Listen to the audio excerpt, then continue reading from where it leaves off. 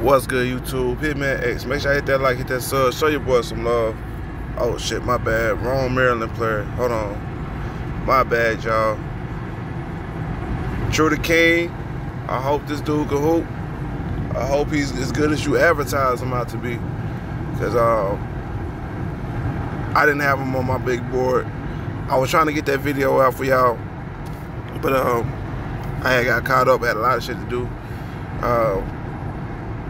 Man, y'all know how I am. Y'all know how I feel about this, man. I wanted Tyrese Halliburton.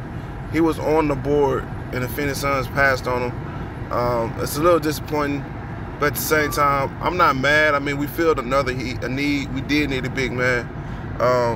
I guess this move means we will be getting rid of Aaron Baines, so I don't really see him coming back. And to be honest, he's a better prospect than Baines, better athlete, even though he's not as athletic as a normal big should be. He's not really that athletic, but he's solid, you know. 2 blocks a game in college. Great stretch 5. I wouldn't play him next to DeAndre Ayton because he likes to work inside the same way DeAndre Ayton. So I'm not sure how the hell that's going to work. But hopefully he can come off the bench and produce, you know, generate some offense for us off the bench. It's a tough pill to swallow, man, when you see the player that you want on the board, and once again they pass on him, man. Last year I think it was Seiko, and at first it was Kobe White because we had the number 6 overall pick. It was like 5 or 6, and we had Kobe White on the board. We picked Jared Culver, and then we turned around and traded him for the number 10 pick. So I'm like, okay, all right, we can still get Seiko Demboya. Let's go ahead and pick him up. We turned around and got Cam Johnson. Now, don't get me wrong. Cam Johnson is a great player. He's a solid player, you know, for his position. Yes, it was a reach, but at the same time, it was a good reach. Hopefully, James Jones knows what he's doing. I'm not going to question James Jones' basketball acumen. It's just, man, like, we could have at least traded back again and still got him. So hopefully he reached for the right player.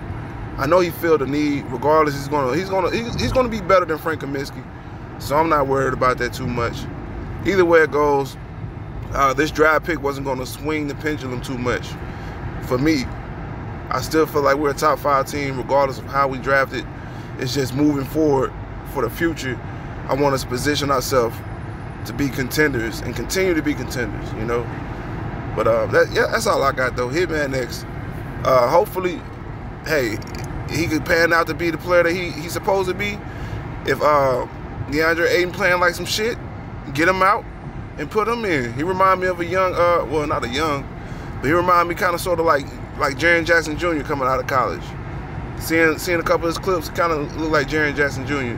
So if he can pan out to be that, man, that's not bad, especially coming off the bench. And hopefully we can start him one day. But I'm not mad at it. Like I said, DeAndre Ayton playing like some shit, get him out, and we got somebody to back him up properly. But Hitman X, that's all I got. Hit that comment section. Let me know how you feel about this one. I'm out of here.